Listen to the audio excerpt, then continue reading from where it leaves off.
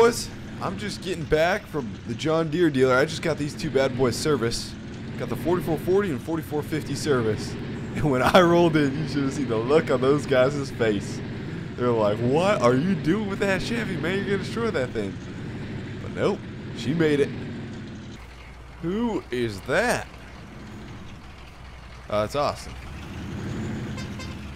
What's up? Where'd you get the dually at? I just bought it. I actually traded it in / bought it. Man, tell you what, that's what I need. That's what I need. Yeah, no, she's great. She's great. I love it. What year is it? 79? Yeah. Wow. Dang, she's a beaut. I know. She's an absolute beaut. So you said you need some help today. Yeah, well, we're getting going with corn harvest today. It's almost last day of fall. I gotta get this corn out. The only thing is, it just something about this genetics or something in this variety. It's just green. It won't get yellow. It won't get the golden corn color. So What the heck? I know we're kind of screwed with that. But what I'm thinking for equipment is, well, we'll run the 8820, and I got this 6-row corn head on here, and then we can't run gravity wagons because my grain cart that I bought that the John Deere salesman told me would work won't work. The combine won't fit into it. The combine auger is too low for the grain cart. So we're just gonna run gravity wagons. So Well, did you at least give him heck for it? I did. He was like, oh well, next year when you go and upgrade combines and come and buy a combine from me, it'll work. I'm like, you should have told me that, brother. But yeah. So I just gotta get these tractors unloaded from the K30 and we should be good. Good night, man. Oh yeah, it's a gosh dang Reagan load right The there. heck? Yeah, she did good. She did good. Gosh dang Chevy. Doug's right. He says when they can pull anything, they can pull anything. Chevy, built like a rock, drives like one too. Yeah, buddy. Built tough. If you want to jump in that, yep, there you go. Just back her off. I'll guide you, Austin. Alright. Keep coming. Yep, there you go. If you want to just pull her in this red shed over here. Okay, I'm going to hop in the 4440. And we'll let her warm up for probably 20 seconds. And then we'll pull her off this bad boy. We are high up on this trailer. It's a little sketchy sometimes pulling this equipment off. We're so high up off the ground. Okay, we'll put her in reverse. Go slow down there. There we go. Keep going. Keep going. And should be good. Put her in gear. Crank her up. And now for the gravity wagons, guys, since we are only running 2 gravity wagons, we have some contracts we have to sell the elevator today. Down in town, which is going to be a long drive. So I need a tractor that's going to run the fastest, and that is our brand new 89 4955, which has tons of horsepower. It's front wheel assist. We shouldn't have any problem.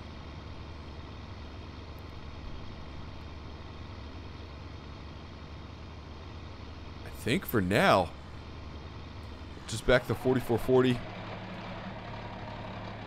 in here.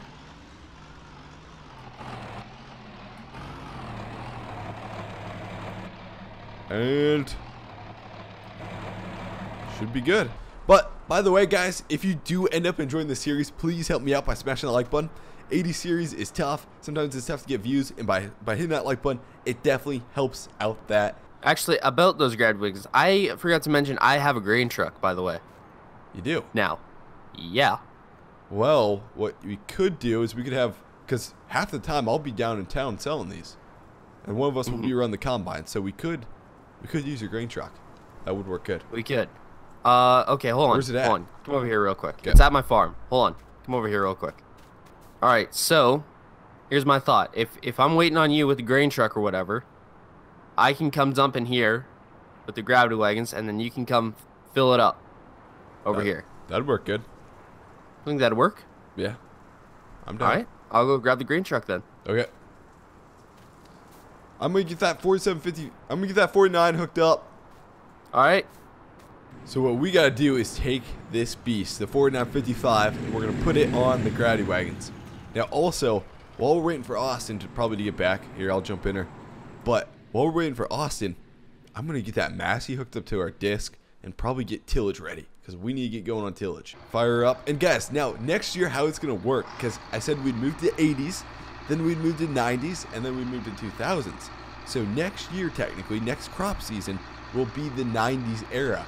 where I don't know if I'm going to just upgrade everything to 90s equipment. Obviously, that's not realistic because you can have 80s and 70s equipment in the 90s. Of course, that was really popular. But it now allows us to buy 90s equipment without basically getting made fun of for you guys for saying, oh, you bought the wrong year. But no, it basically allows us to buy 90s equipment and stuff. So, and play 90s country music. Heck yeah. Put her in gear. Crank her up. This tractor, this 4955, I want this to stay on the farm forever. I absolutely love this tractor. And I end up, once I use all these tractors enough, I end up saying that about every single tractor. But for sure, one upgrade we'll have next year, next decade I should say, because we're going into the next decade of the 90s, is a combine. I want to upgrade. Deere has been speculating, they've been putting out, there's been some leaks on a couple radio stations about an STS series coming from Deere, which would be interesting. Keep backing her up. Now, first of all, a couple people are going to be like, oh, now I know everybody's going to get angry about non-matching gravity wagons. And all I can say is some farmers can't afford matching gravity wagons. We'll have to, it's not like I have millions of dollars sitting in my bank account like those Wall Street guys. Some Reagan horsepower right there, baby. 4955. Whew. So this is the truck, Austin? Yep. I am. This is it. She's a Chevy. Feel like a rock. Okay, so are we going to use, how many bushels can you put in this? Ooh, I think about roughly same as a gravity wagon. Same as a gravity wagon, okay. Yeah, just about. Just a little more, I think. Okay. Okay, so yeah, we'll transport between these two. That'll work good then. That'll work good. Okay, I'm going to get in the combine and start combine. I think we'll start at this home farm here first. And then you can follow me in the 4755 or whatever we need to get done. Okay. So, I'm going to let her warm up. Have a little smoke. Still got the Camels Hank gave me. So, we have a ton of corn to knock out here. Now, a couple things. You guys are going to be like, well, why is the corn green? And that's what the same thing I'm asking. I think we planted like the wrong type of corn. I think there's somebody was saying something about how there's a wet corn and then there's regular corn, and we planted the wrong corn. So that's why it's green still, and it absolutely sucks because harvesting, I don't know, the only harvesting I've seen in real life is all about that golden corn. It does turn golden once you put in the combine though. You look here, the first corn harvest of 1989. Well, we got our first load done. She's emptying. I'll tell you what, this Turbo 8820, it's an absolute beast. Right now we're yielding look at this, 238 bushels to the acre down there. If you guys can see that, 240, cranes up 240. It's all over the place. But anywhere from 230 to 250, it's an insanely good yield. This is crazy. This honestly may be like record yielding corn. Keep pulling up, Austin. Yep. We're unloading. How's that 4955 pull it? Not too bad. Not too bad. Well, I'm about full with that DMI. We got to be close, I bet. Yep. Then I'll have to shut her off and you'll have to pull forward a little bit. She's about full. I got to pull her in. Pull up. There we go. Let me catch up to you. Yep. Hold her steady. It's a little bit harder with that bag gravity wagon. I know, and my auger is almost touching it. There we go, keep going. I got about 10% left. Alright. And I'm clear.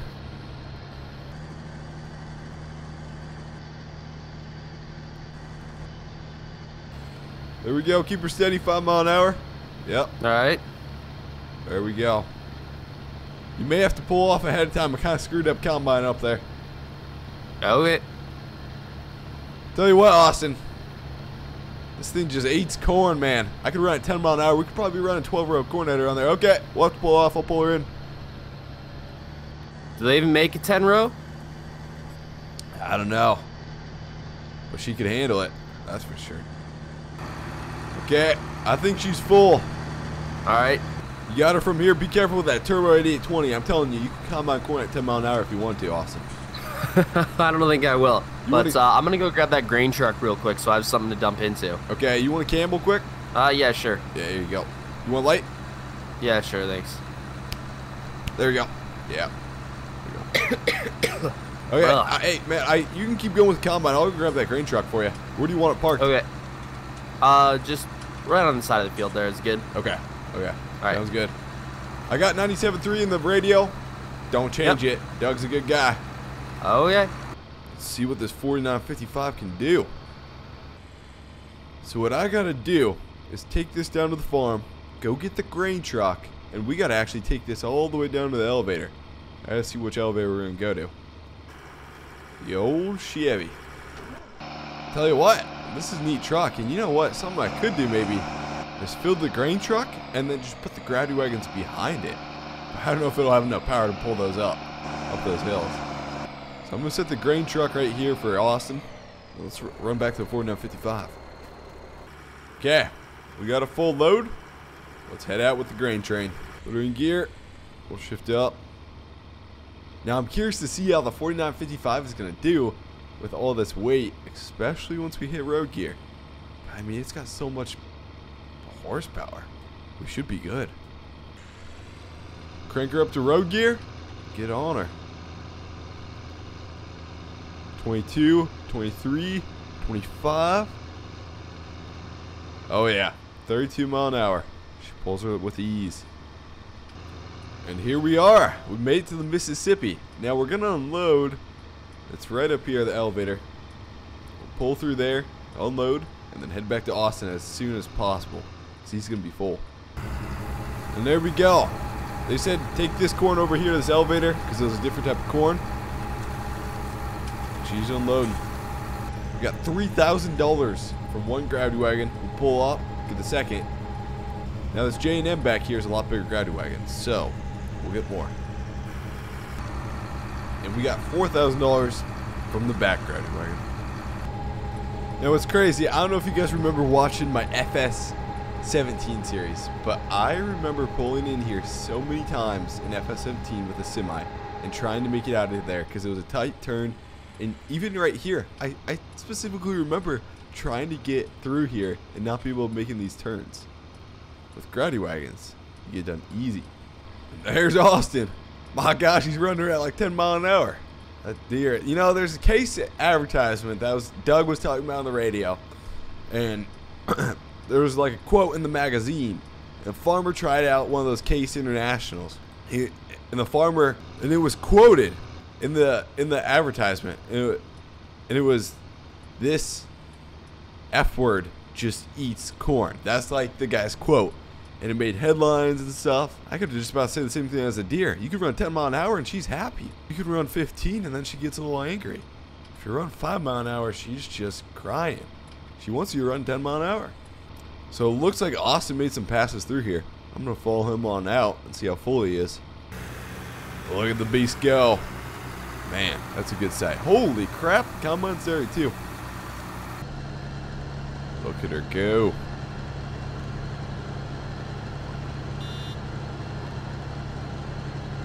So while Austin's going with the combine, I figured I could get the old Massey fired up. And we left her a little dirty. I don't know if we got her out in the summer or what. Got her muddy. But she's a little dirty. And get the Massey fired up. And get her hooked up to a disc back here. So we can at least do some tillage. Jump in her. Wait for the glow plugs. Crank her over. Ho ho ho.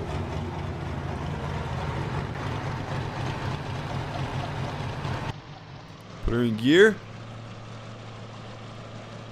Okay, now I gotta fit through this, and I always remember it is a tight fit getting through here. But you just listen to the beast with the Cummins in there. Ooh. Grant, you on the CB? Yeah, I'm here. This combine eats faster than a forage harvester on Friday. I know she does. How full are you? I'm about 85%, but I can go unloading the grain truck. Okay, that'll work good. I'm just getting the old Massey. Man, it's been a while since I've heard her sing. I'm getting her hooked up to the disc, and I'll be over there. All right. Okay, we got her hooked up. Jump in the Massey. Pull forward over here. So my main thing is I'd like to get these corn stalks at least tilled under. I know it's bad with hilly terrain to be running tillage, heavy deep tillage. Some of this corn just has to get tilled under. Some of these soils are pretty thick on some of these. Some areas we don't need to till. I totally understand. But these areas over here, we gotta till. So I'm gonna pull around here and then we'll drop her in. Let this come and sing. Just unfold her. Go. Get that side unfolded. Drop her down. Here we go.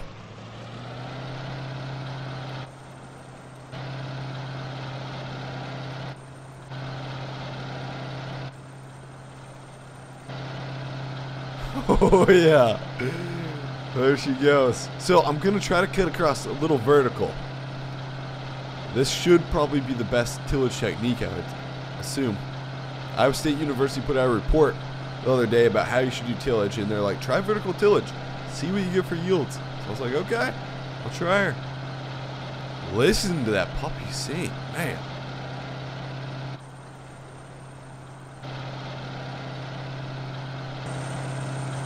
Look at her go.